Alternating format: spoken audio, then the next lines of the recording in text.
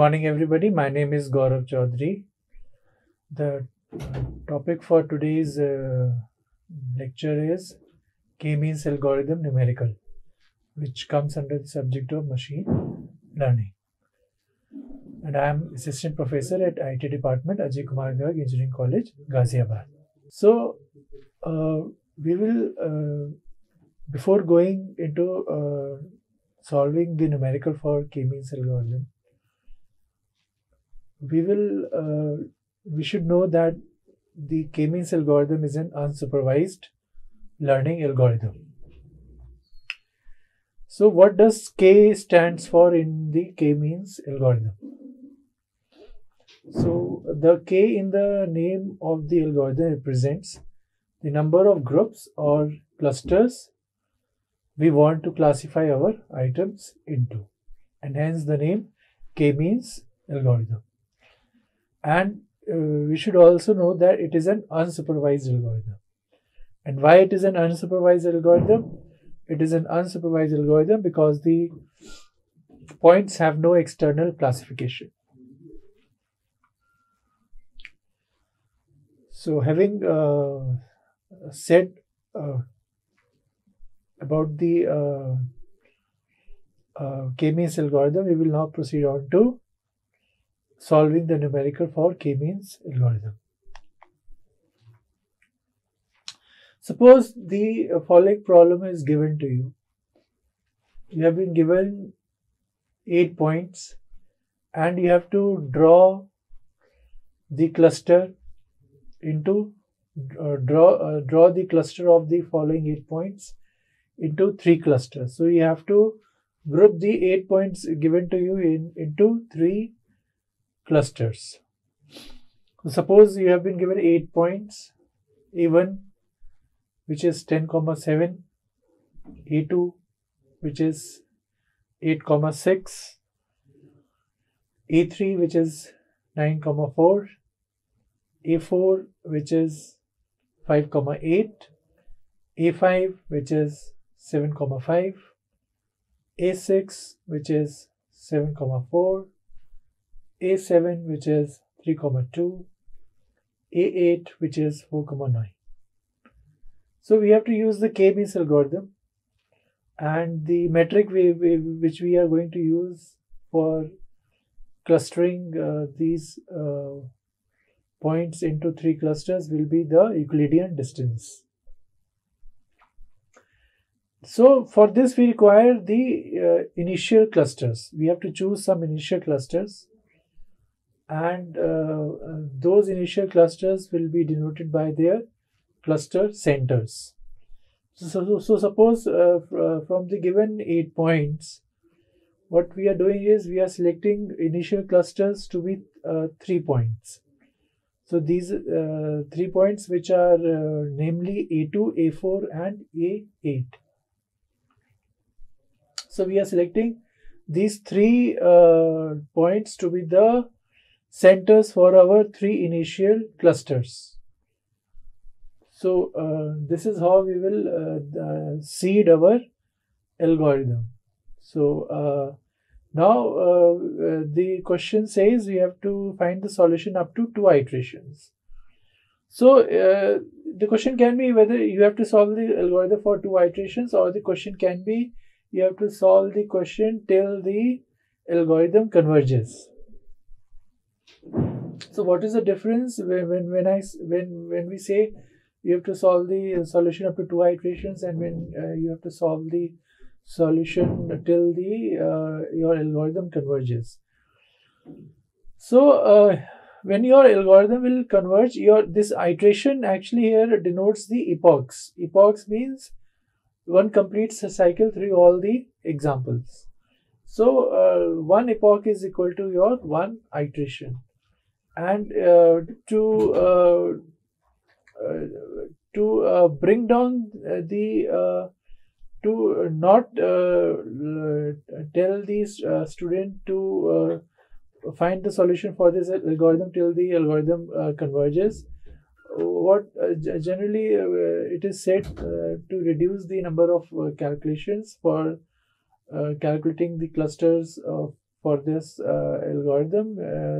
They say you just calculate, so show the solution up till 2 iterations or 3 iterations. Your convergence of this algorithm may take more than 2 iterations or 3 iterations. So generally it is said to bring down the number of calculations for the student. It is said that you can show this solution up to 2 iterations instead of showing the solution for the full convergence of the algorithm. So this is one format of the question. We can have another slight variant of the above problem in terms of description of the problem. Here we say that we have got, we begin with the same line, that we have to use K-means algorithm and Euclidean distance to cluster the following 8 examples into 3 clusters. Then we are given the 8 points. And here we are also given the distance matrix based on the Euclidean distance. So now we say that suppose the initial seeds or the centers of each cluster, they are A1, A4 and A7.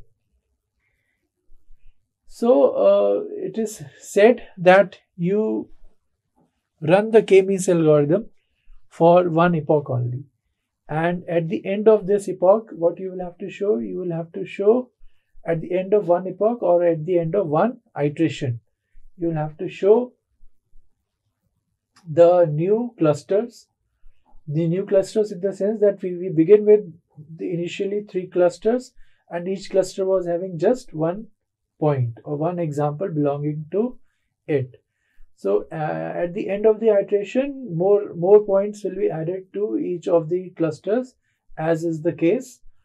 And so we have to show the new clusters at the end of the one iteration, that is the examples belonging to each cluster. And we will have to find the centers of the new clusters, because once more points are added into your each of the 3 clusters, your center of the cluster will change.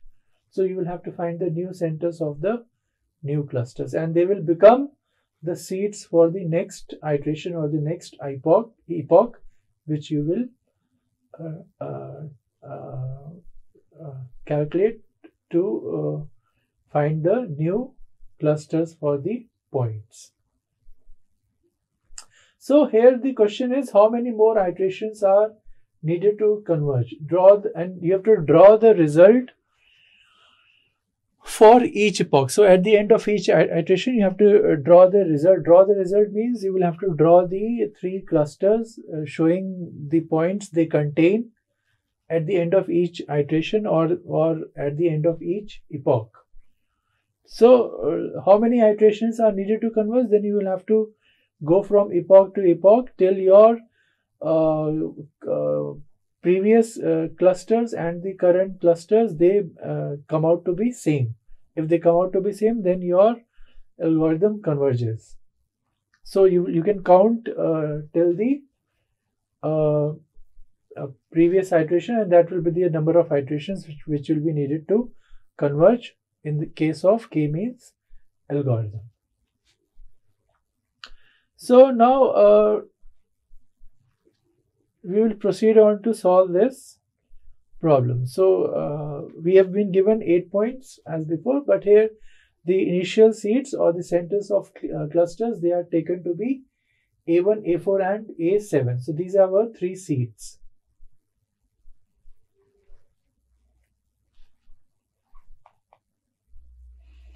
So coming to the solving this problem, we say let D, A comma B denotes the Euclidean distance between A and B, and it is obtained directly from the distance matrix or which is calculated as follows. Your D, A comma B is equal to square root of your xb minus xa whole square plus yb minus ya whole square. So distance. This is just the Euclidean distance between 2 points A and B. So we will not be going into solving the square root of the distance. We will be we will be using the magnitudes of the distance in terms of square roots of the distances to make our calculations simpler. And so we will start. We have here we have got 3 seeds.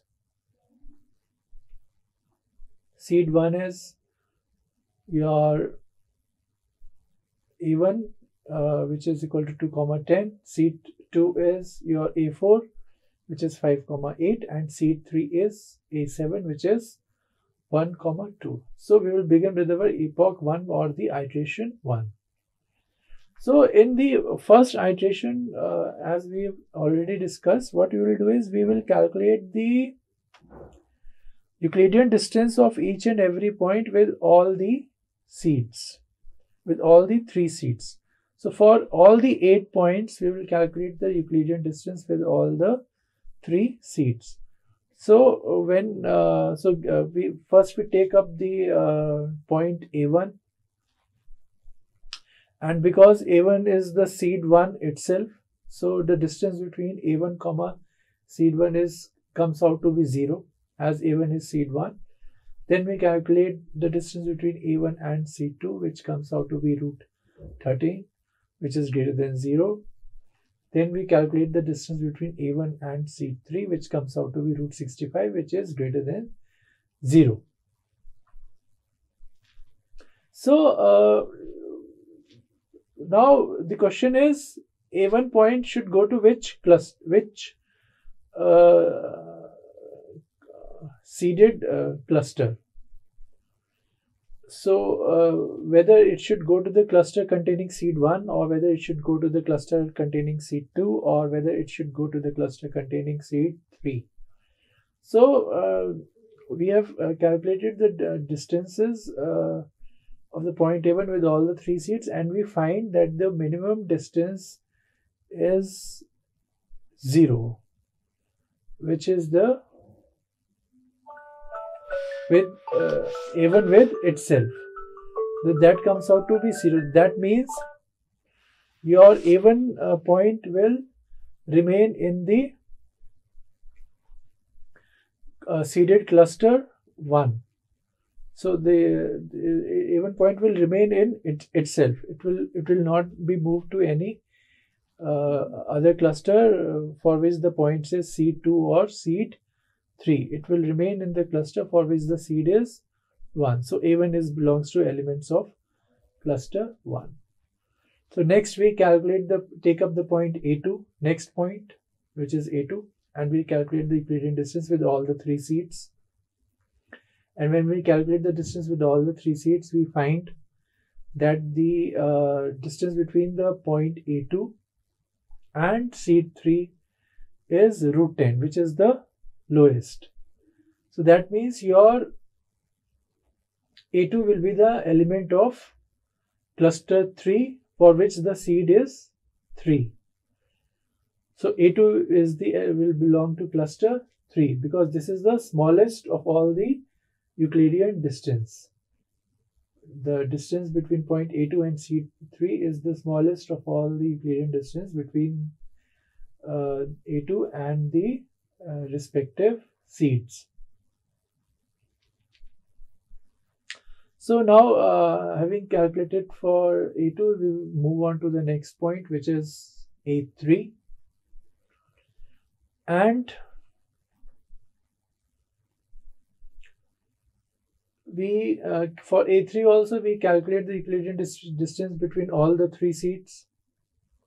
That is the Euclidean distance of A3 and seed 1, A3 and seed 2, A3 and seed 3, and then we find that the Euclidean distance between the point A3 and seed 2 is actually root 25, which is the smallest among all the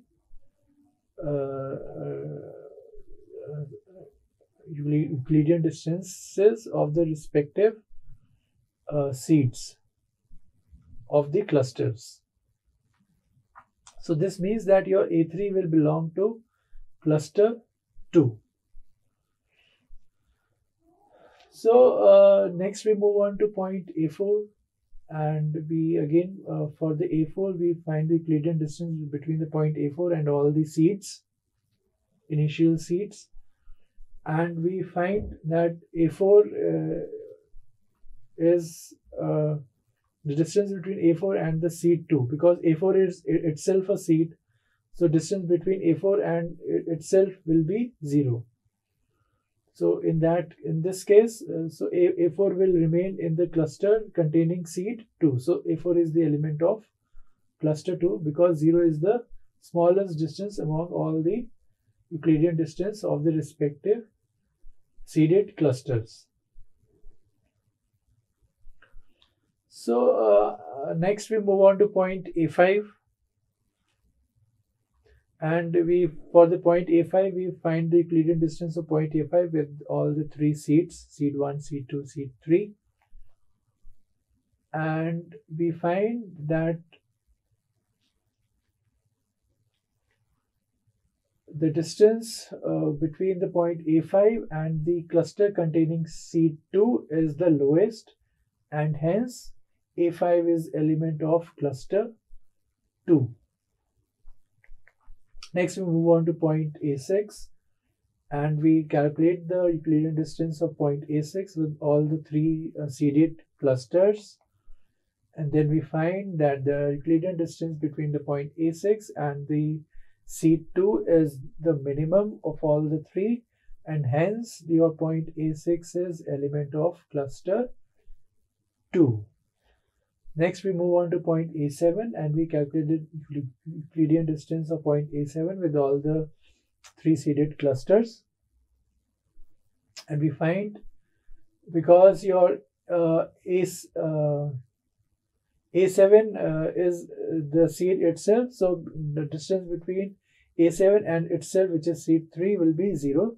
So this will make the A7 the element of cluster 3. And next, finally moving on to the final point, which is A8, we will see that we can see that the smallest Euclidean distance between point A8 and seed 2 is the smallest, and therefore A8 is the element of cluster 2. So having found that which point belongs to which cluster, we will finally form our new clusters containing the we will find the new clusters containing the new points. So the number of clusters remains same, but the only thing is that now the clusters will contain new points which were not there in the clusters before. So now we can see that your cluster 1 contains only point A1, and your cluster 2 contains 5 points, which are A3, A4, A5, A6 and A8. Cluster 3 contains 2 points, which is A2 and A7. So having find the new clusters,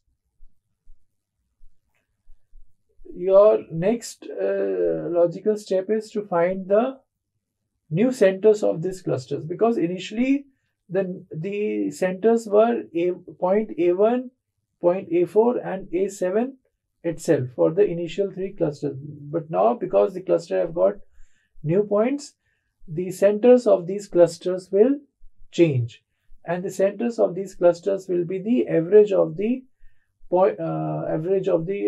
points which are there in each and every cluster. So if we see that your cluster 1 contains only 1 point, which is A1, so the average remains same, average of itself.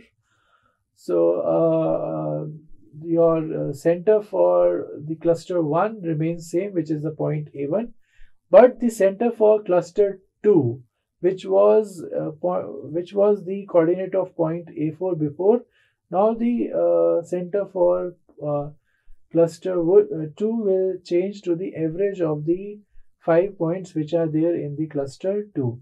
So we find the average of 5 points with respect to the coordinate of each and every point.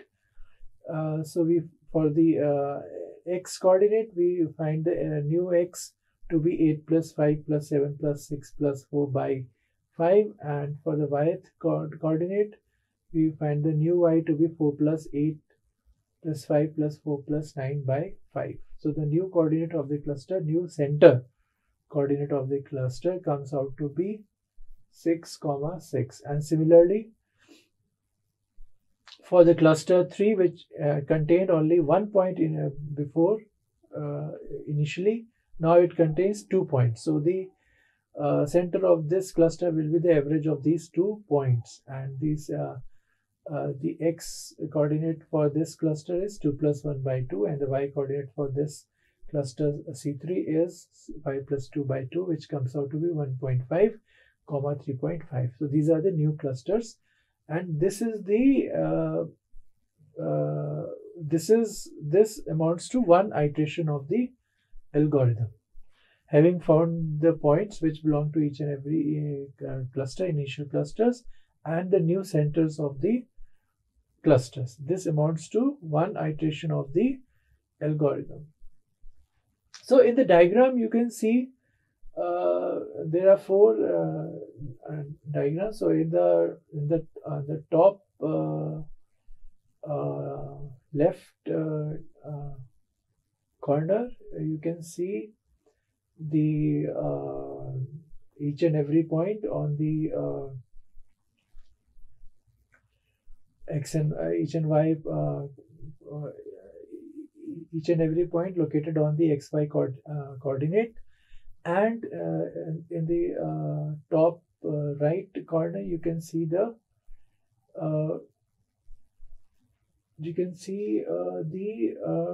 initial clusters, which are the centers of which contain only 1 point, and that 1 point is actually the center of each and every cluster. So because these are the initial clusters, you can see the red dots, which are A1, A4 and A7. These are the initial clusters containing 1 point initially. And then after the end, as our algorithm progresses, we add more and more points to the cluster centers A1, A4 and A7, and we have grouped these points into these 3 clusters. So in the bottom left corner, you can see the grouping of these points into these clusters. Now, having grouped these points into these 3 initial clusters, the bottom right corner diagram shows the new clusters along with the new centers. So if you see the cross mark in each and every cluster, you can see a new cross mark in each and every cluster, which denotes the new center for this clusters.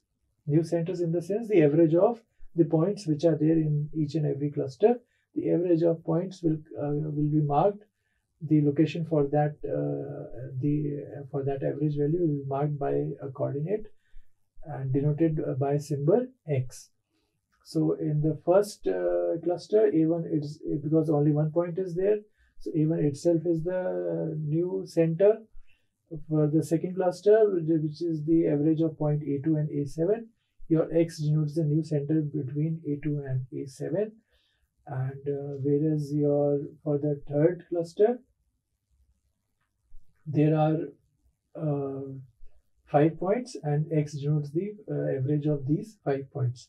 So this is the new shape of the initial 3 clusters, and the points which are there in these three clusters after the end of one iteration.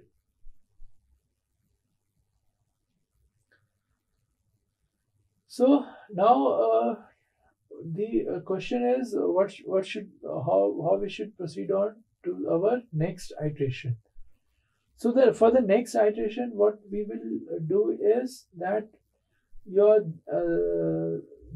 these cross symbols for each and every centers, they will be taken as the new seeds for each and every cluster.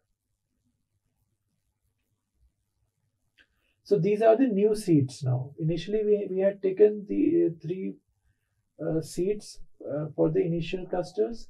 Now we have got new centers, which becomes the new seeds for this cluster. And with respect to these new seeds, we will calculate the Euclidean distance of each and every point. In total, there are 8 points. For all the 8 points, we will calculate the Euclidean distance between those 8 points and these 3 new seeds.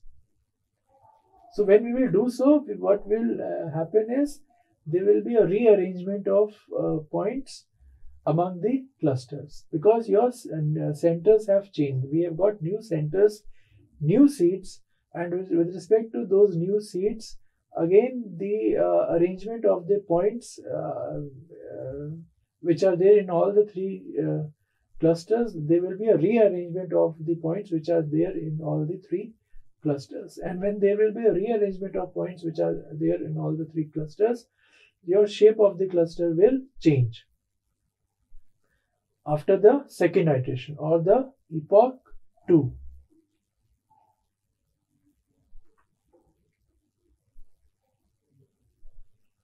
So this whenever epoch 2 starts with the second epoch, so we will see the diagram for this result after the end of second epoch.